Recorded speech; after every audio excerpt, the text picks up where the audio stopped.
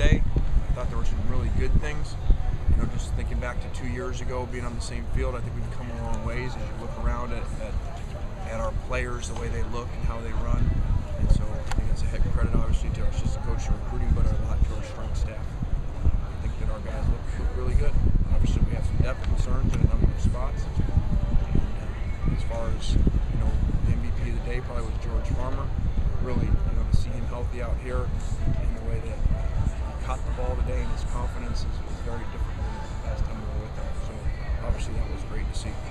Well, it doesn't change the way you prepare, but just not having that dark cloud hanging over you guys anymore, knowing that these guys are preparing for something bigger than they've been able to play for in the last 2 years. I think it's refreshing, really, to our fans, you know, and to our players, but it doesn't change anything that we do. You know, none of us prepare any different, and you know, coach our players any different, or get ready for our opponents any different. It'll be the same thing that we've been doing. Would you say it was a different feeling this year? The song blasting on speakers, I get a good feeling, seemed representative of how the players are feeling today. Well, I don't know that that's necessarily the whole thing. I think that's just in general. I think they feel good about themselves. They feel confident because they came off of ending the season very well. And a number of the returners were significant players, you know, some All-Americans. So that's very different than the year before, you know, or especially 2 years before that. So I just think in general they have a good feeling about themselves. They comes from confidence, which comes from experience success. What's your strategy with Robert Woods? Are you going to try to bring him out slowly?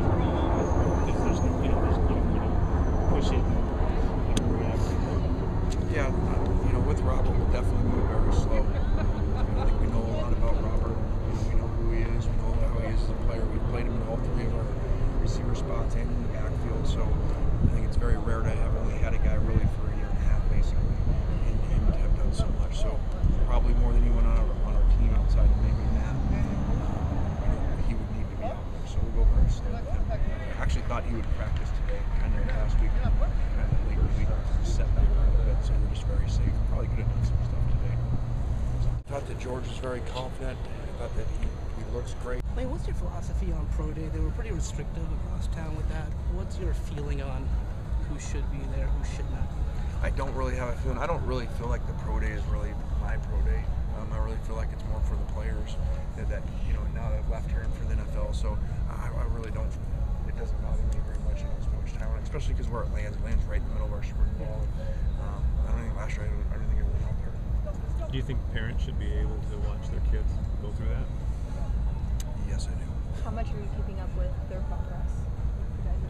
A little bit. They come back. Nick Perry was here today, and Matt came back to see us the other day, and so we'll get reports sometimes from it. You know, I don't sit and watch it, but get their numbers in and stuff.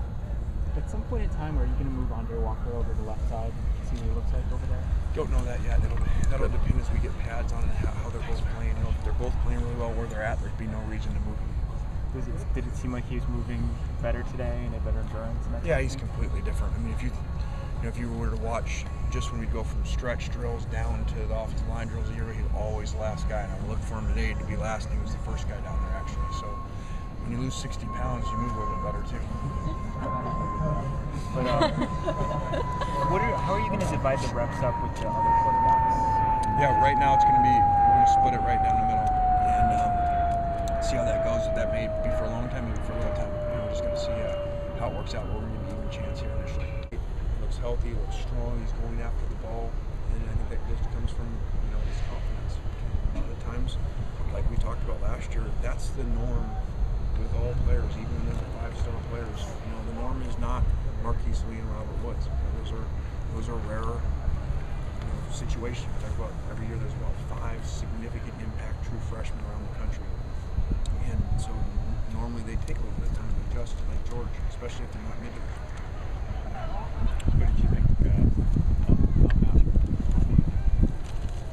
I thought, you know, it's pretty easy for Matt. Obviously, you know, you can't install a million plays in day one with the other kids. So Matt was fine. It just looks like where he left off, and it was not very challenging right now. And he gets a little bit bored. But what was good, you didn't see him forcing million balls. You know, I thought at the beginning of last fall camp, he got a little bored with a few of those practices. We talked about he had some interceptions going, and so it was good to see he didn't